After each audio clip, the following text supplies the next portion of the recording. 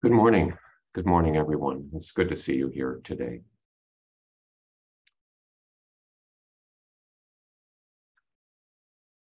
So we've been talking about the Mountains and Waters Sutra, what mountains have to tell us, what water has to tell us. And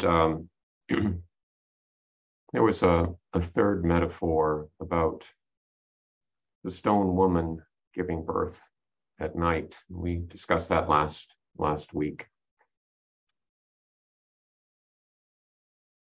So today we'll be discussing a passage that introduces the water. What does water have to say to us? What can we learn from water? So I think we'll start by just going to the text here.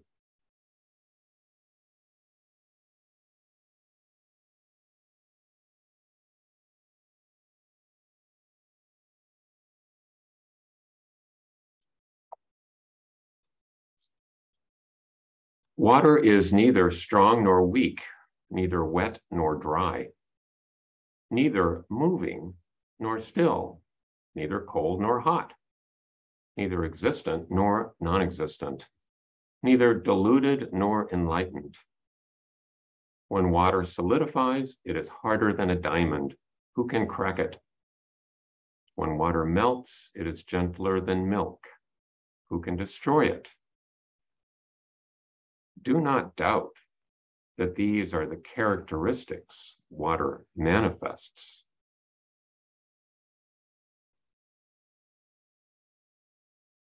You should reflect on the moment when you see water of the 10 directions as the water of the 10 directions. This is not just studying the moment when humans and heavenly beings see water. This is studying the moment when water sees water, because water has practice realization of water. Water speaks of water. This is complete understanding. You should go forward and backward and leap beyond the vital path where other fathoms other.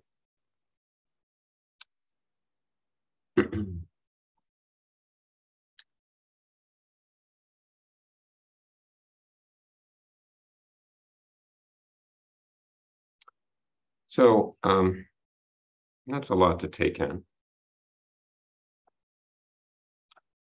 And a little confusing. I'm going to read a couple other translations that just may shed a little light on this passage. Water is neither strong nor weak, neither wet nor dry, neither moving nor still, neither cold nor hot, neither being nor non-being, neither delusion nor enlightenment. Solidified, it is harder than diamond. Who could break it?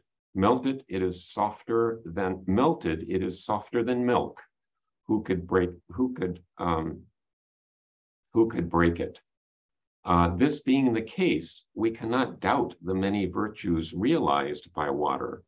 We should then study that occasion when the water of the 10 directions is seen in the 10 directions.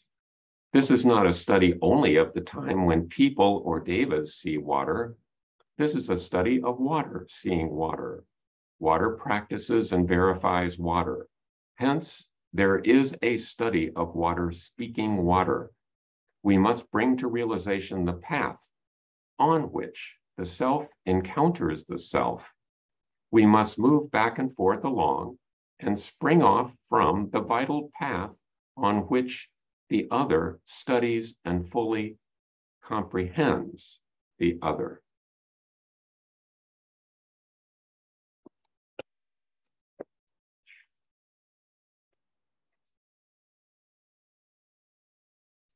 And a third translation goes like this.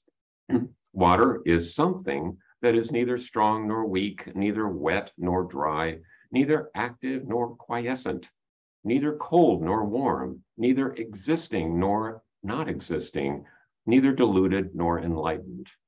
When it freezes, it is harder than diamond. Who could break it? When it melts, it is softer than milk. Who could break it? Therefore, at once, it is impossible to wonder at the merits of its actualized existence. You should take some time to study the occasion when you should look carefully in the 10 directions at the water of the 10 directions. This is not just studying at a time when one sees human or heavenly water. It is studying when water sees water, because it is water practicing and realizing water. There exists the investigation of water, speaking about water, and you should bring about the actualization of the path on which the self meets the self. You should move forward and backward along the active path on which the other pierces the other, and you should leap clear.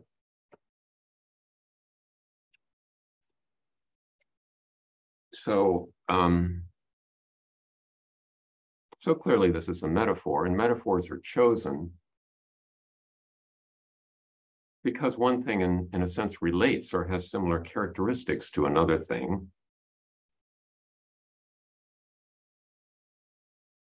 And clearly he's talking about water, but what is the other part of the metaphor? Or what are the other parts of the metaphor? What else is Dogen referring to? Shohaku Okamura, in his excellent commentary on this, says that the other part of the metaphor is Buddha Dharma. That water is being related to Buddha Dharma. But what is Buddha Dharma? We'll get to that in a minute. But first of all, let's think a minute about water. What is water to us? Well, it's huge. So 71% of the Earth's surface is covered by water. And 97% of that water is in the oceans. So only a small amount is really fresh water. And of that fresh water, only a small amount is really accessible for us to use. Because about 70% of it is in glaciers. It's frozen water near the poles or on mountaintops. And another almost 30% is underground, much of which is so deep that we cannot access it. So actually, there is only about 0.5% of the water on Earth that is accessible and usable for us.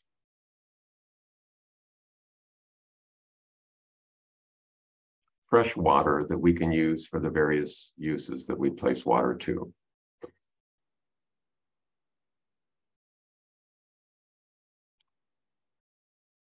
So what is water? Water is, of course, a hydrogen and 2 hydrogens, 1 oxygen, combined with covalent bonds. It's relatively stable in amount in the Earth, although water is being formed from all the time, and it's at times being returned to its elements of hydrogen and oxygen. But the total amount of water is relatively stable. It's ubiquitous. It's all around because it can take so many forms near the ambient temperature on Earth. It can be, as we know, solid or liquid or gas.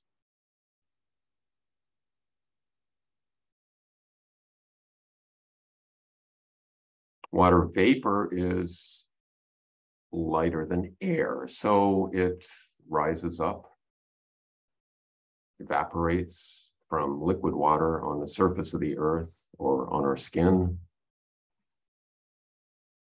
evaporates and takes some heat away as it evaporates, allowing us to maintain our body temperature to stay cool relatively as we perspire. And the water vapor rises up, and then when it reaches a cold place sufficiently high in the sky, it condenses once again and forms clouds. And periodically, the clouds release liquid water back to the earth. So water has the characteristics of being all pervasive.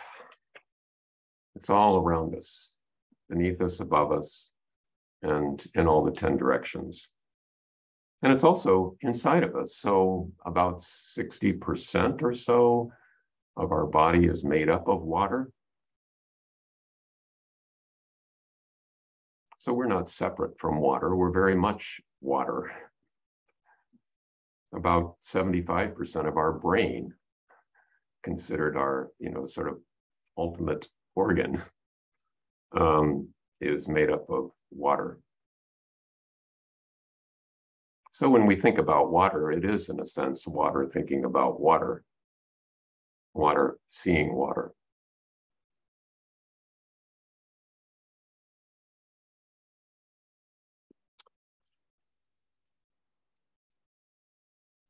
And water is very essential to us. We tend to take it for granted because, at least here, it's so accessible. But whereas water is ubiquitous and in a way there's plenty of water, it's not distributed evenly, so that at times there's not enough water or there's too much water. So and recently water has been sort of much on our minds with various floods in various places, with droughts. So this is sort of the most recent depiction of what's going on water-wise in the United States. And you can see that there are large parts of the United States that have these dark colors that indicate either exceptional drought or extreme drought or severe drought. In St. Louis, we're in an area where there is just, it's dry conditions, this yellow color. But there are parts of Missouri which are in the exceptional or severe drought areas around Kansas City and southwestern Missouri. And some of those are in areas that have some of the best farmland in the country. So the dryness is a problem for us. Recently, this year, the Mississippi River and the Missouri River are both at record low levels, historic low levels. The rain this past week helped a bit, but it's still fairly low. And some barge traffic is having trouble getting up and down the river. In fact, they couldn't pass at all in the lower Mississippi earlier.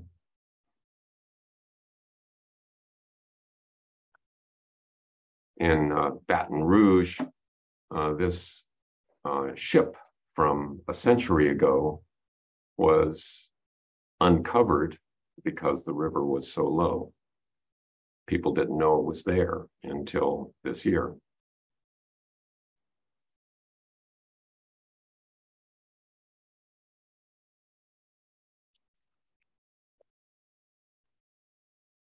So water has these characteristics. It's seemingly, sort of always there around us, but it's also precious. We need it. We desperately need it. Life cannot persist without water.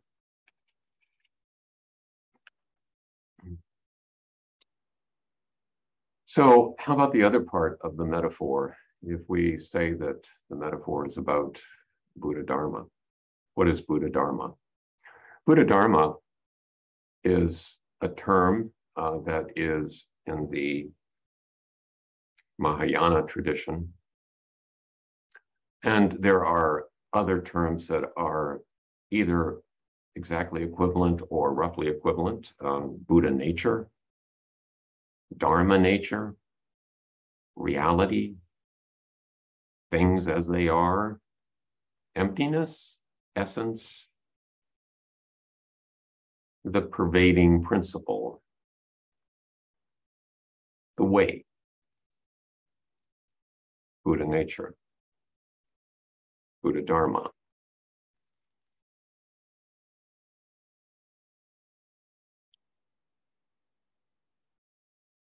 So in this passage then,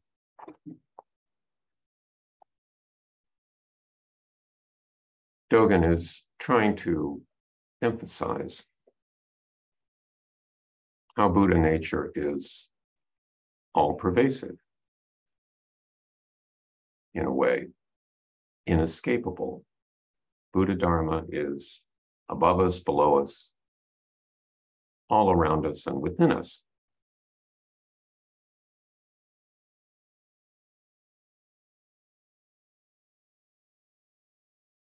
It's very ordinary, but also precious.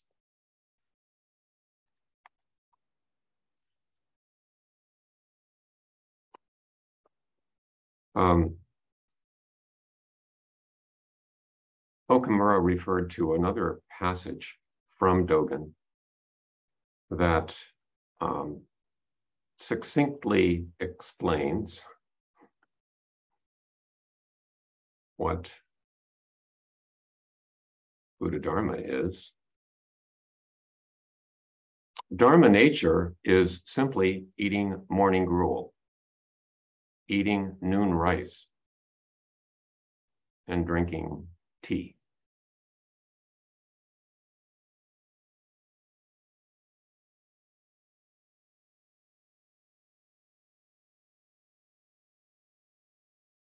So coming back then to the passage from the Mountains and Waters Sutra. Water is neither weak nor strong, nor wet nor dry, etc.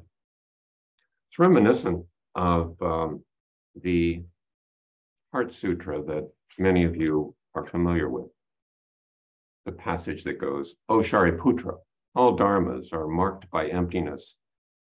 They neither arise nor cease, are neither defiled nor pure, neither increase nor decrease. They're beyond dichotomies, beyond the this and that of discriminating mind."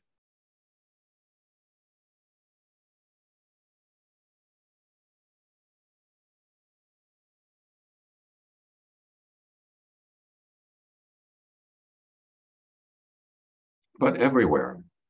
And it's when we reflect on Buddha Dharma, when we reflect on water, it's water seeing water. Buddha Dharma seeing Buddha Dharma. We're beyond description because we're within it. We're part of it. We can't separate ourselves from it.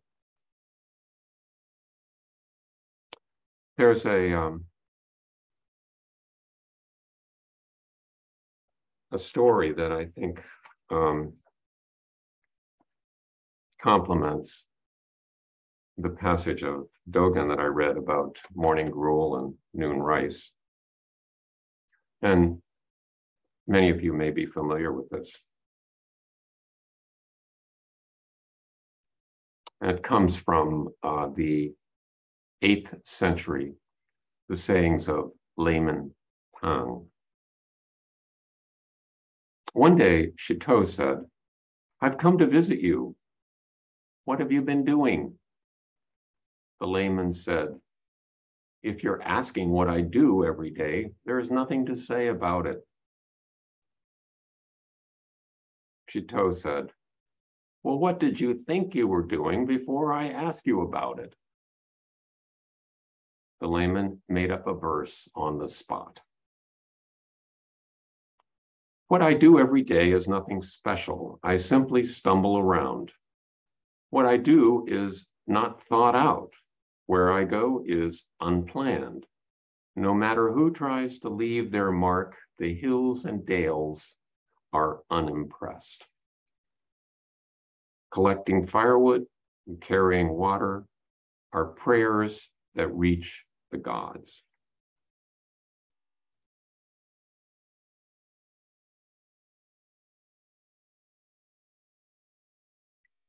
So part of this passage, I think, is about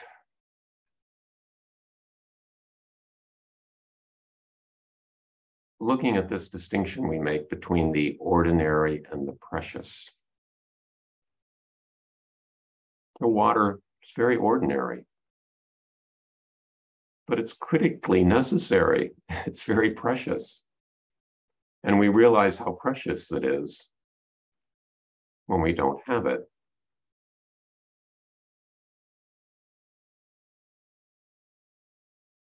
So this distinction between the ordinary and the precious is something we make up. So how do we find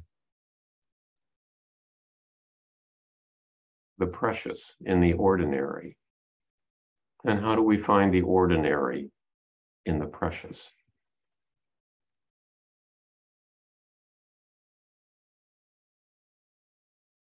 How do we practice that? I think that's what Dogen is putting before us. So I think I'll stop there with that. And what is precious? What is ordinary? And why do we have this gradation, this distinction? How are we overlooking the precious in the ordinary? And how are we elevating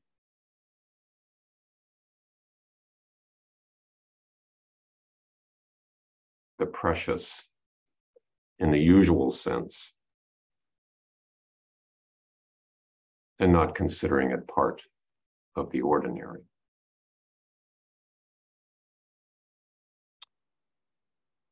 So thank you very much for listening today, and we'll break up into groups here shortly.